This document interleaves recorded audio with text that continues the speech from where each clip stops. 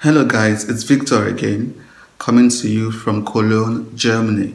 So today I'll be discussing 5 culture shocks that I experienced here in Europe. So I started living in Europe in 2017. First I lived in the UK, then I moved to Germany. And in a few weeks I'll be returning to the UK for my PhD program. So let's go straight into the video as I share my experiences about my culture shock. So shock number 1, it's public display of affection, PDA. I think in Europe I've noticed that couples or lovers or friends do not have any problem showing love to each other in public. And when I say showing love, I don't just mean pecks on the cheek or light hugs or things like that. But this is intense love making, not sex in itself, but intense love making. That's kissing and snuggling and cuddling and smooshing and things like that, all in the full glare of the public. So one particular experience I remember is I was taking a bus from campus from London Kingsway Road to London Tower Bridge, and this young couple came to sit in front of me, and they were just all over each other, hugging and cuddling and kissing, and I was just right behind them, so I didn't know where to put my face.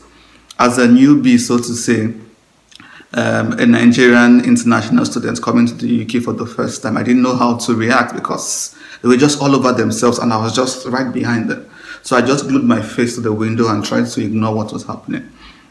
That was quite an awkward experience, but I think I'm getting used to seeing scenes like that, because almost everywhere you put your face in Europe, you see somebody kissing somebody or hugging or snugging or doing something or the other. Things that, from where I come from, are considered borderline to full-blown sexual activities. But here it's considered normal and it's okay. Usually, I'm not saying we do not snug or kiss in Nigeria where I come from, but most of those things are done indoors most of the time. But here you see young lovers, old lovers, and different categories of lovers showing affection in intense ways without any shame or any fear of reproach in the public. So shock number 2 is the culture of smoking and drinking. I think Europe particularly has this smoking problem, I think. I do not mean to sound judgmental, but I think it's getting a little bit too much. If you go around the streets, the major cause of trash on the street is this butt of cigarettes. So you see them littered all over the street, and these streets are usually cleaned daily, but you go there the next day, you see the same thing. And smoking is widely practiced both in the UK where I stayed and also in Germany, and even in other countries, other European countries I've visited.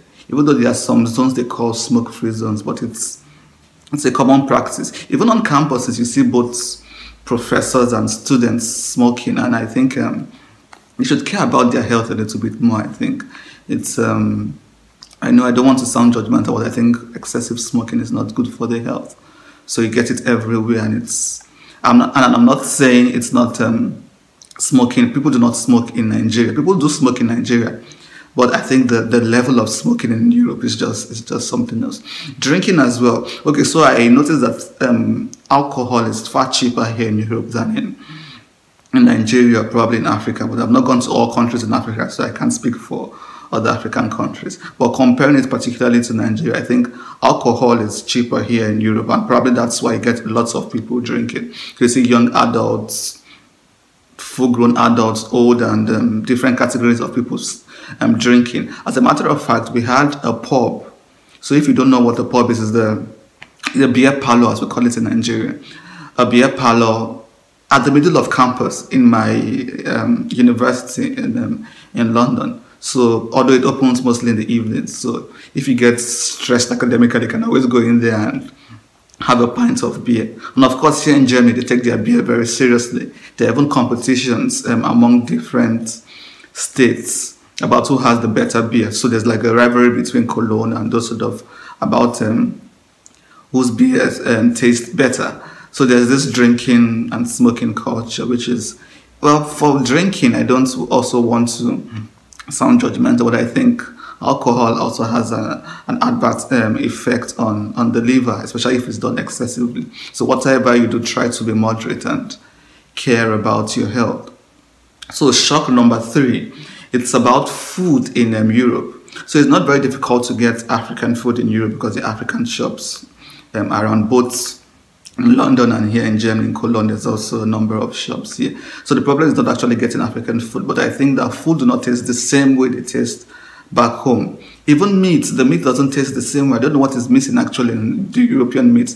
I think the meat in Africa, it has more flavor and it's more juicy. And here it's just, it has the taste, but still, when you eat it, you know there's something missing. Another thing is the fruits. The fruits here, they look very appetizing, very fresh, very big. But when you eat them, you find out that like the flavor is missing. There's, you eat like a banana or pineapple, and like, I think there's something missing in those fruits compared to the juicy, tasty fruits I was used to. So I do not know the reason for this. It might be genetic engineering or because of their climate or something.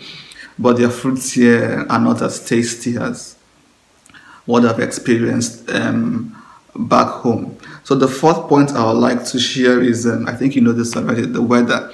So in summer, for instance, the sun can stay up there till 9 p.m., 10 p.m. So imagine it is still very bright by 10 p.m. So it's a little bit ridiculous for me, especially when I came here initially, and I had problems sleeping on time because I can't sleep when it's still bright. Most times I have to cover my window with thick blinds to make sure I shut out all the lights before I'm able to sleep. And of course in winter, by 3 p.m. it's already getting dark and you're like, oh my God, what is happening? And your brain starts shutting down gradually, telling you to go to sleep, even though it's just 3 p.m. in the afternoon. So the weather here, yeah, it's a bit problematic, especially if you come newly. And of course, sunshine. You get sunshine just in summer for just a few weeks, and I actually miss the African sunshine because weather also affects our mood and our drive. So most times we wake up in the morning and you see the sky is grey and things look boring. The next thing is just to probably go back to bed and cover yourself with a duvet. But in Africa, the sun is always out there on your face, pushing you to move out and to get active. So it could be a little bit depressing at times if the weather is not good. So yeah, weather is a big deal here in Europe. And shock number 5 is regarding academics. I see the push for university education as stronger in Nigeria, where I come from, than here in Europe. What I mean is that most parents push their children to get degrees in Africa, and they feel the more university education you acquire, the more likely you are to get a good job. And although if it's not necessarily true, because there are some people who actually get good jobs and are able to make it in life without going to the university, but there's still this notion of go to university, get a good degree, and then you get a good job. But it's not so much here in Europe, especially here in Germany. I think it's because they have alternatives. So after a high school diploma, I think some people are good enough to get a good job. Probably they just do one skill acquisition program or the other, and they're good enough to earn a comfortable amount of money to cater for themselves and their families. And I think it's not probably the same in Africa, although vocational training is something that is coming up gradually, but it's not given the same importance as a degree program, for instance. So here, you also even notice here in Germany, the students, the German students, do not take things as seriously as international students. I do not mean they're not serious students, but they are more relaxed and more balanced when you see them on campus. But international students are often the ones running from pillar to post to make sure things are done. You see them spending hours in libraries, but German students are a little bit more relaxed, probably because they think, what's the point? We can always have fun and study at the same time. So that drive to acquire a degree and to move on and things like that, I see it mostly in international students, but not just international students from Africa, but also those from Asia. They're very active when it comes to pursuing degrees and academic excellence. So Germany is like, okay, we still pursue academic excellence, but not at the expense of our private time of relaxing, and we don't need to, it's not a do or die affair. I think that is quite healthy. It gives you a more balanced view of life, and apart from academia, there are other things you could do. In fact, the university is not for everybody, and I believe in that as well. So if you think it's just our universities our countries actually are wired differently when it comes to the labor market.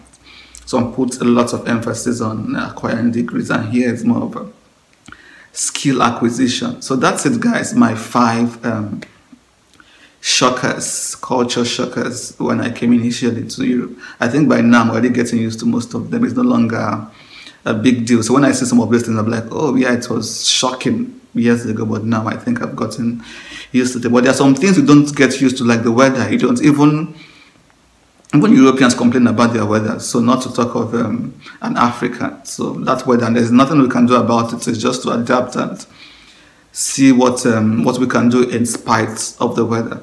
So that's it, guys. Until the next one, stay safe and stay inspired. Bye-bye.